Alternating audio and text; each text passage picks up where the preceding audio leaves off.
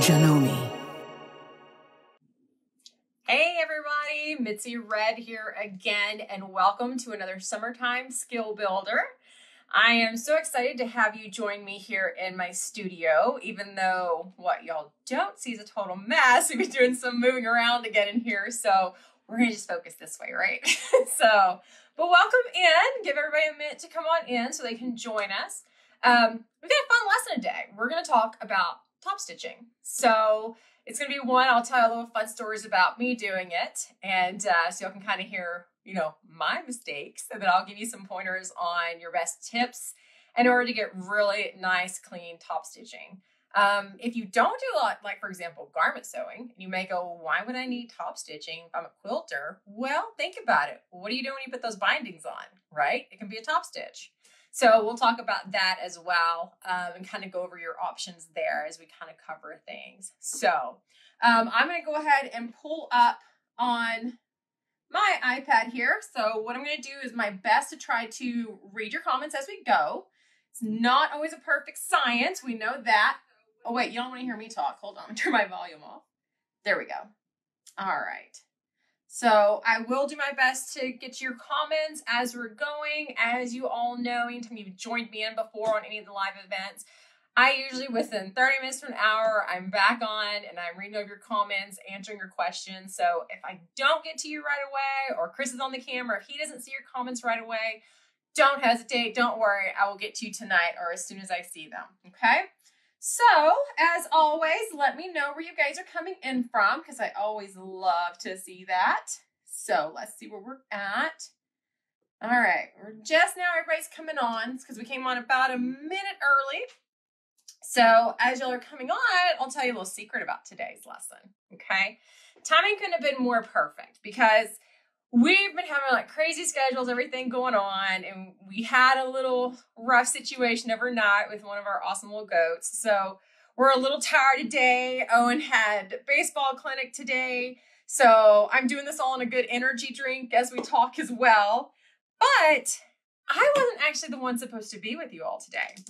Yeah, y'all were going to be getting a special one, and the amazing Kimberly Einmo was supposed to be teaching you top stitching. And if y'all have watched Kimberly on social media, you know her life has been so busy. And Kimberly, please keep on posting the Roo videos. We love seeing the Roos come to eat your house. But so she asked me to reach out and asked if I could take the event over for her today, take a little weight off her shoulders. And I mean, who turns down Kimberly Einmo, right? When I say she's America's sweetheart, I truly mean this. So she asked me for my address here at home. And when you know it, today, I go get the mail and I've got the coolest stuff in there. Besides the fact that she sent me this sweet little card, which I will cherish forever.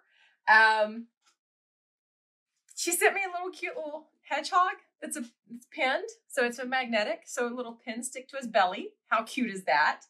So that's staying over with my machines. But then every girl's favorite love, right? Fabric from Australia, Aboriginal fabric. So I've got some really cool fabrics to get to go through. I think I'm going to do a wall hanging. I'm already thinking of designs ideas, so I'm super excited for that. So Kimberly, if you get to watch, which you should be sleeping right now, but over there, but if you get to watch, thank you. I'll reach out to you after we're all done because this was quite the surprise coming through.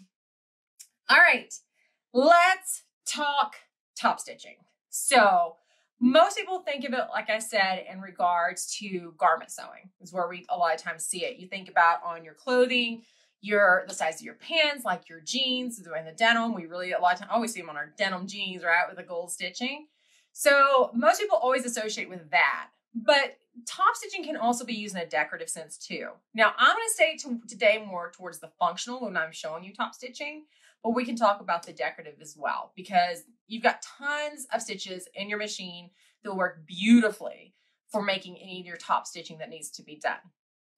So let's start out. I've actually made myself a list and I can post my list in the comments when we're done. What are the must-haves to set you up for complete success when it comes to your top stitching? So my number one thing is a good machine.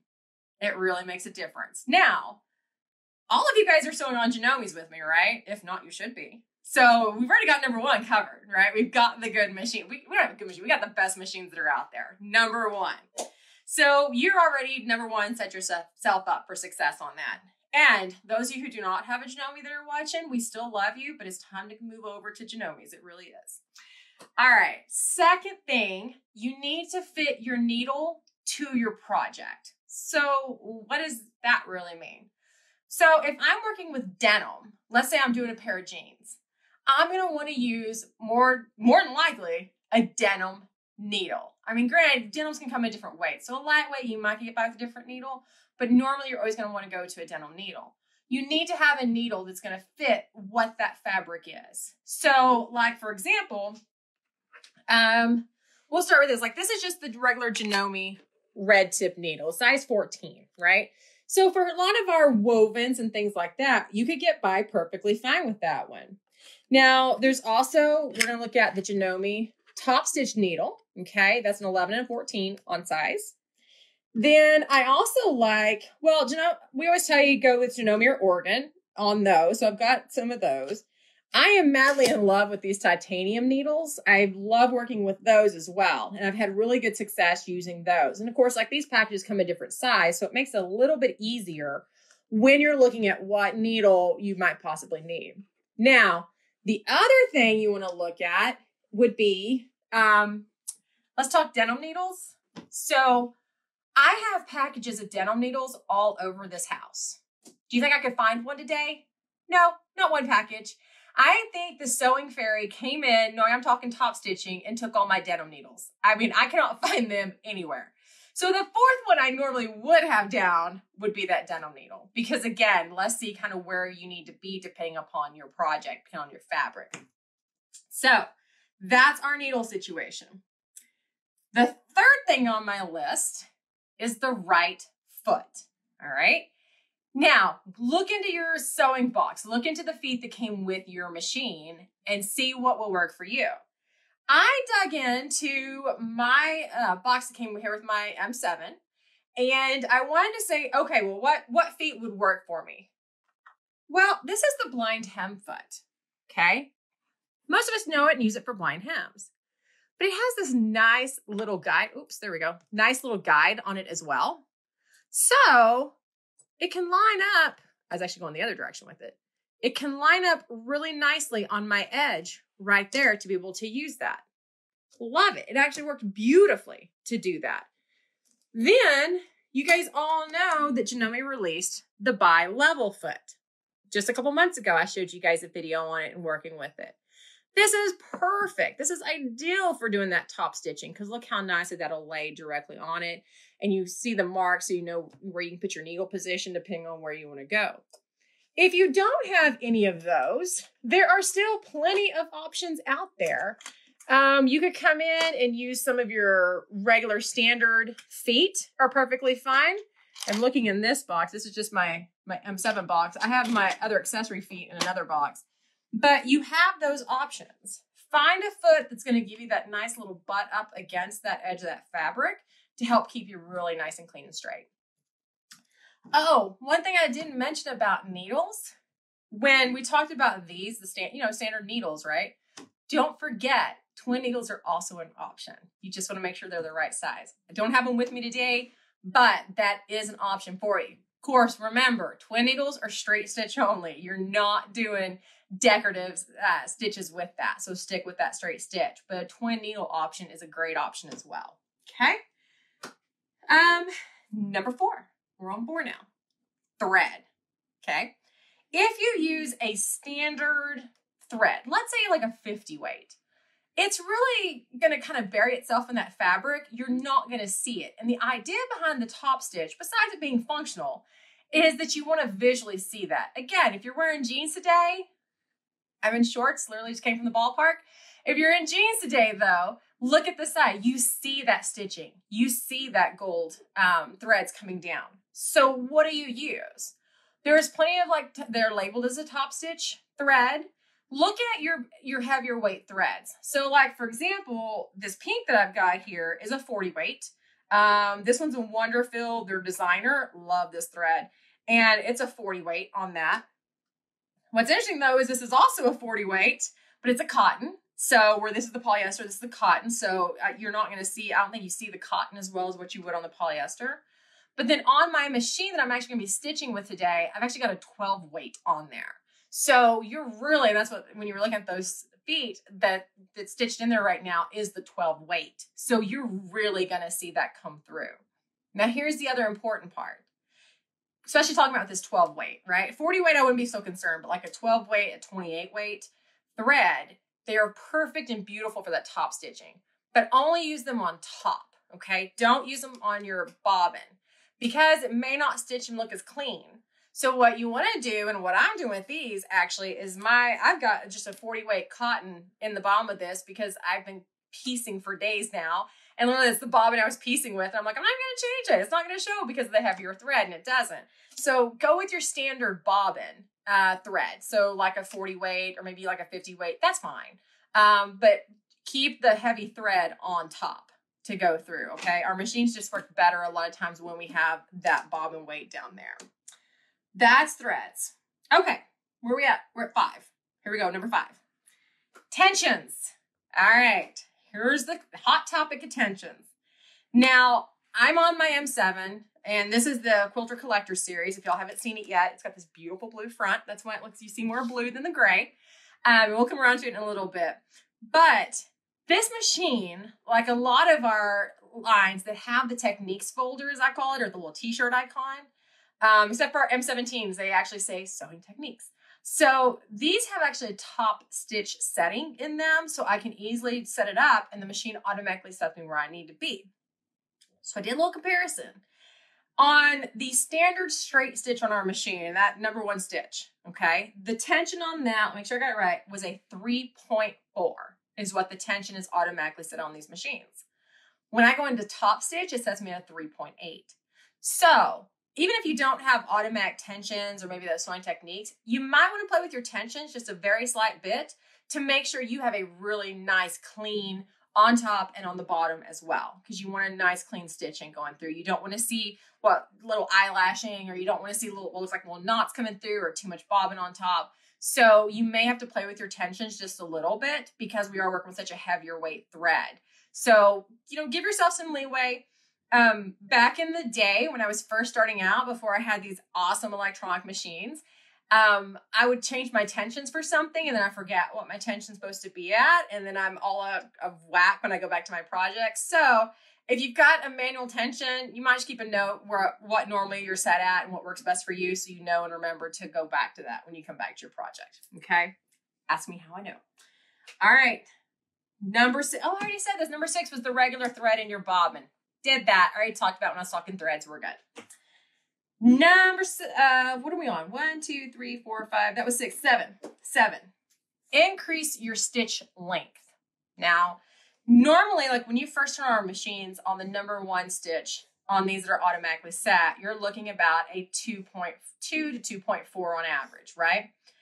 Well, it looks fine. It looks great, but it's a tight stitch for a top stitch. So you want to open that up and give yourself a bigger stitch.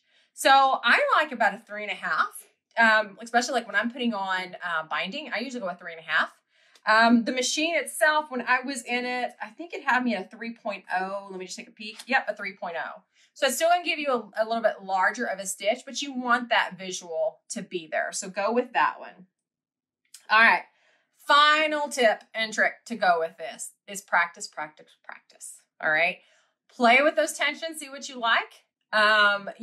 Always, always, always, before you take on any project, like let's say you made this gorgeous, gorgeous dress and you're right, you want some decorative top stitching on it. You have excess fabric. Try it first because you want to make sure that needle's right and that thread's right and everything looks really good.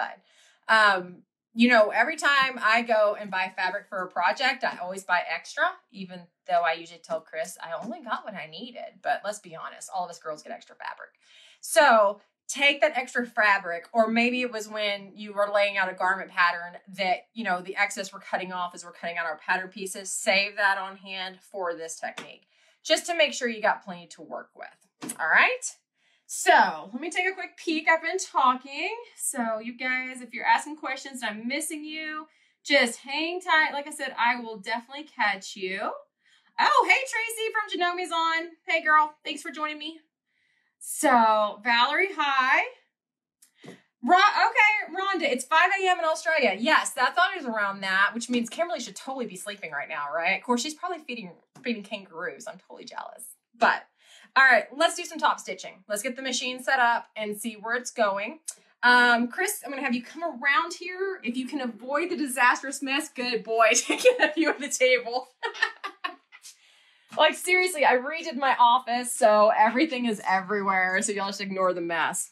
I'm going to go that bi-level foot. I really love working with that. Do you need me to get that light for you?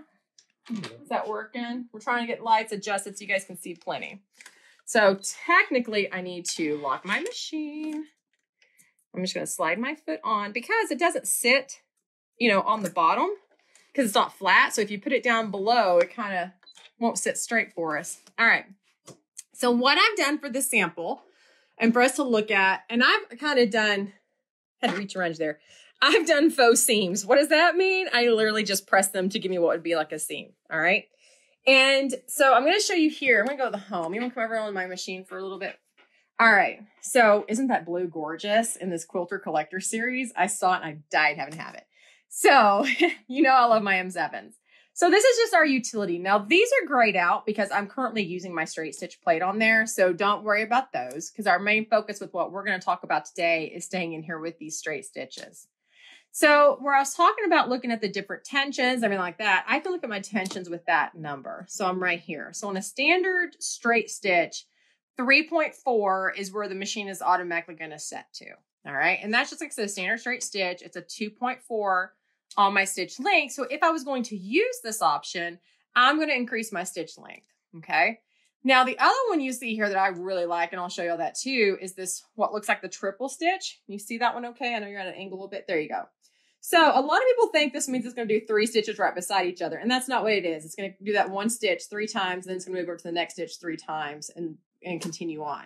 So it gives a beautiful heavy stitch on that.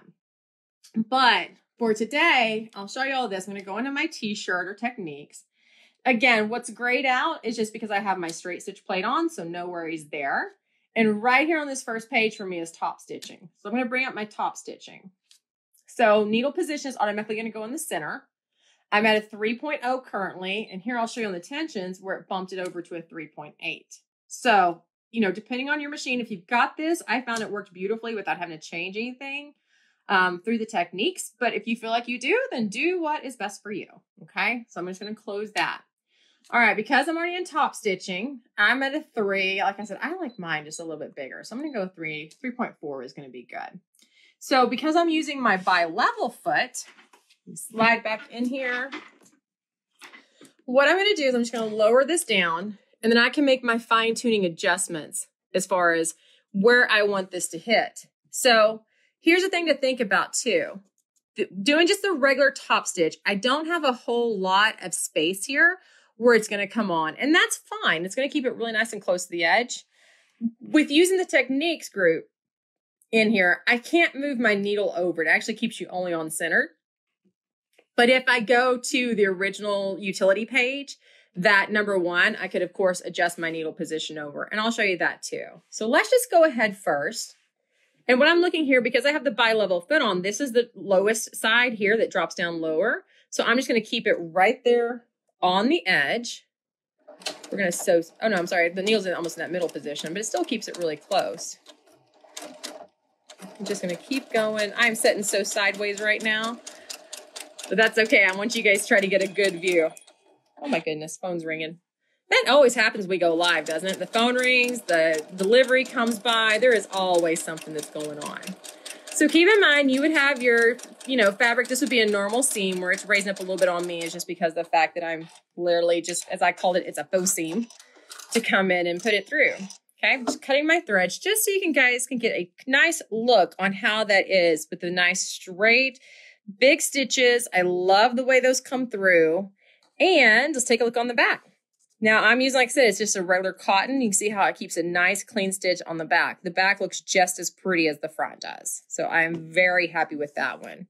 Now that, like I said, is in our techniques. But we're talking about some other options. Let's go in here And let's look at that triple stitch, as I like to call it. I'm going to pull my thread. This thread's a heavy weight. It's a 12 weight. So when I use my automatic cutter, I want to make sure that I've got it, that little excess tail kind of pulled out of the way. Because what it's going to do is it's going to try to pull it underneath there. Didn't do it so much on that side. Nope, looks good. But by pulling it out of the way, you don't end up with as much, with the nesting or anything like that. So here goes that triple stitch. Whoops. It's kind of off the edge a little bit. Let's see if I need to reset that. That thread can be really difficult sometimes. So we'll just take our time. But you see how it's taking the fabric up and back and up and back? It's doing a triple level of stitches to come down that side. I'm just keeping my edge right there up against the side on that bi-level foot. It is absolutely perfect foot to use this with. Now I'm going to show y'all something too, because the original started out at a 2.5, because that's just what the standard length is. I'm going to up this to my favorite, the 3.5 for top stitching. So that way you can see the difference on how it's going to lay out. Still doing the same, still at triple stitch, but you can see the difference on how it looks in the end with the tighter stitch versus coming with a longer stretched out stitch. So let me just come here to the end. Okay, we'll just cut my threads there. Now, what about the fact like, oh, I'm getting to the end, I don't know what I want to do? You can always, if you're not using triple stitch, you can always do that. But let's look here. This was the stitches that were a 2.5. You see how tight those are? So what can happen too when you're doing these seams is that you see how this fabric's starting to pull together? So it can pull it in pretty tight. But then if we come over here to the 3.5, which are these guys right here, then you can see that it's nice larger stitches that come through. And even with that triple stitch, it's going to give you a nice heavy stitch lane in there, but it still lays it out really nice and clean. So that's why I like going the larger stitch itself. Also, just playing with some of the other ones here in the techniques, I could put my needle in that left position. I'm going to reach behind you, dear, and grab another one. So if I did put it in the left needle position, it's just going to give me even a wider area. Let me grab that thread out of the way. You're good. I'm just grabbing tweezers around you. So because of the thickness of this thread, when the machine cuts it, it kind of tries to pull itself back in there and out of the way. But I want to keep a nice thread tail also. If you're finding, like with these heavier threads, that it's kind of starting to bunch up underneath, like when you first take off stitching, what you can do is just take a thread tail at the back, start on a different piece of fabric, and then just feed over onto your fabric. Some of us quilters like to do that, and you can help prevent. But so I'm looking here on that side. I'm just going to make sure, yep, I got great clearance in there. And now this is just going to be a straight stitch. I'm going to up me to 3.5 again, and let's just let it go do its thing. Again, I love this bi-level foot for coming in and doing any type of top stitching. If you don't have one yet, you can get one at your Janome dealers. And if you are especially doing garment sewing, anything like that, you're going to love having this one. Now, the fabric I'm working on, you see it moving around and shifting a bit. That is just a woven cotton. It's actually found in the quilters section. So that's why it's like, looks a little different. Gives a nice little idea and a feel of a denim without going that heavier weight.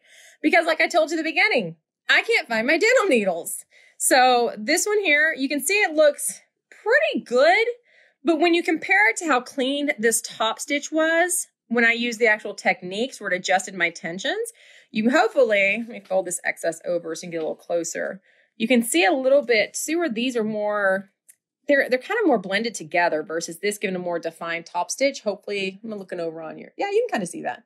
So this is because the tension was the 3.8 versus that 3.0. So that's why I'm saying always start on a test piece, try it out, see what looks best and works for you, and then you go from there. And like, for example, testing these out on the same fabric, I like this guy better. So that's the situation I would set the machine up in to get a more cleaner and clearer area. So definitely give that a shot. So that'll get that going. I'm gonna take a quick peek here over at, see if there's any questions. Just bear with me for a second. Guys, I always love having you guys join me in here. This is always wonderful. And thank y'all for hanging with me. So We're going to like I said, we're going to wrap this up here shortly, but what I want you to do is look at, like I said, from here, what you could do. Now, if I had my zigzag plate on, my standard plate, then all these excess would open up. So let me just show y'all that. Let me reach over you, dear. Sorry. All right. My favorite. I swear, I love this machine, but this has to be my absolute favorite thing ever. How easy it is to switch out these plates. Like, no more looking for forever long, you know, screwdrivers that are constantly missing. I can go from there. All right, I'll move over so you can swing in here, Chris.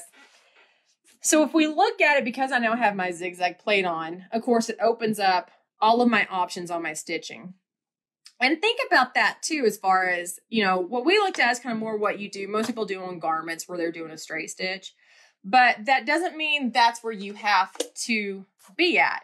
You could always come in here and come into like some of our, like the applique stitches. You could come in and like where these have the 3, it's the same idea. It's 3 stitches and then it goes 2, that one right there. It goes 1 stitch over, 2 or 1 stitch down, 2 over.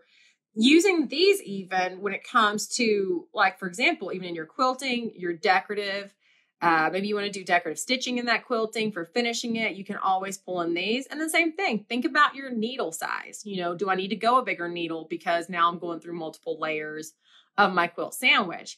And on top of that, you want to have a large-eyed needle because especially if you're using like that 12-weight thread, you want to make sure it threads easily and comfortably in there and feeds through well. But any of the stitches you're coming into, we'll just scroll through a couple of ours. You look at these stitches and think about, well, what could I use those for? Okay, maybe not buttonholes, right? But like I was in here on the applique stitches, coming in and doing those on top. Some of these zigzags, now these would get really tight, so it might not look as well on that. But some of these that are opening up where you have more to it, like for example, that one's going to be a nice heavy stitch. Coming in and using that heavier thread and use that to top stitch, even on like a garment, a shirt, something like that, coming down that seam, take your time with it, but could look really neat and really, really fun on the decorative side of things. Let's go the other way. These, like I said, what you're looking at here is my M7, the QCS version, the Quilter Collector series, but these are all in the M7. You've got them in your 15,000. The new M17, which I wish I was stitching on today to show you guys, but I love my M7. No complaints there. I promise. But yeah, just looking at some of the stitches on what you could do, coming in with these to do, like I said, down a sleeve or something like that. It may be a small stitch, but it just gives that decorative touch to it. So think about that as far as what your options are on what you could go with. Like I said, even in the quilting stitches, you know, to come in and do. So there's plenty of options that are available for you in your machine other than just a straight stitch. So you guys know, you want to go that way? Go back around. I'm serious, guys. I would love to be able to show you. I love getting people having you guys see my studio, and it is a complete disaster. I mean, like both sides. Like before we went live, I was moving stuff out of the way, going, is it going to be in the video because it's such a mess. But it's skiing there. I have to be done by Sunday because it's just that's my deadline. Sunday's got to be it. But anyway, so you know the summertime series, we've been doing the skill builders, right? So you have 1 week from today. They'll post the link in there for you to submit your projects because that awesome prize package that's going out, guys, I'm jealous. I would love to be qualified to get hold of that one. That is a great package. You can see it on the Summertime Skill Builder site. But you got 1 week, just one, from today to go ahead and get your submission in to qualify for on this week's. If you've qualified on other weeks, those count. They add up to get your submissions in. If you haven't done it before, here's your chance. Get in there because the prize package is just phenomenal.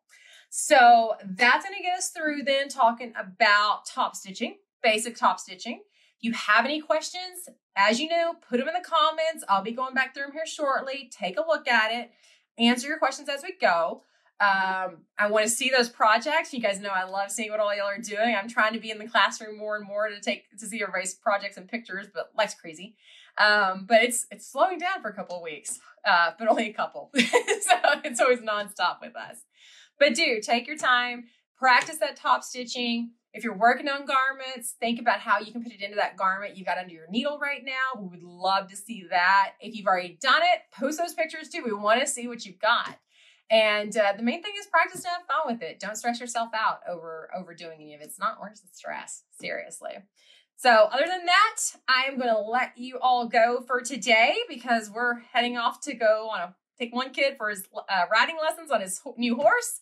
So we're going to run out for a few minutes. But again, put your questions, comments in there. If you guys ever need anything, you know how to reach out to us. And other than that, I hope you guys have a great week top stitching.